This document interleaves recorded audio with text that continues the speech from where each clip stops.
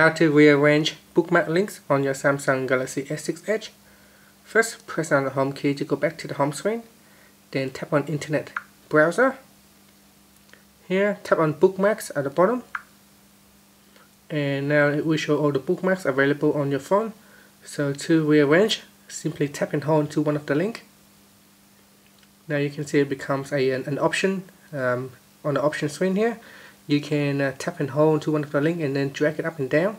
So here you can see drag on the arrow icon here. So drag and then move it up or down.